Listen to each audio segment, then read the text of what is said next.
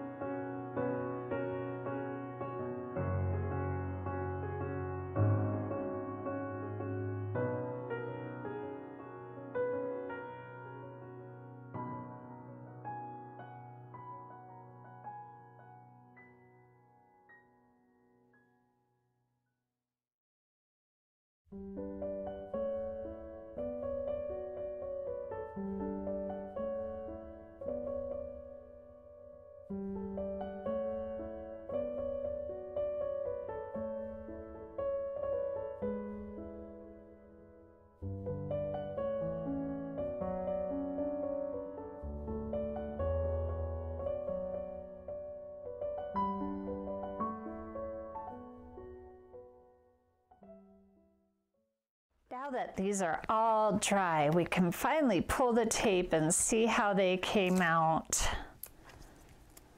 I love doing collage along with watercolor. It's such a unique, different way to mix up your materials and come up with new, different looks. These are really subtle. I like the Recollections chunky gold kinda, it's not glitter. It comes across like glitter, but it's really not. And I like it a little bit goes a long way. I think I put a little too much on these. They're beautiful. I really like them. But I would have used less. And I do want to say this, that matte medium, when you're putting that glitter or glitter chunks, any kind of stuff like that on here, the matte medium really holds all of that on so beautifully. It's not going anywhere for a very long time. And I like that. I want my art to last. I want what I put on it, whatever elements I put on it, to stay put. So that Liquitex Matte Medium Gel is a great product. Not a commercial for them. All right, we got one more to go here. This is fun. The tape part is, it's like unwrapping Christmas presents. It's really very satisfying to pull your tape. Heat it up a little bit and they'll come out really gorgeous. So here's my canvas mat. I love these things. They work out so well for this.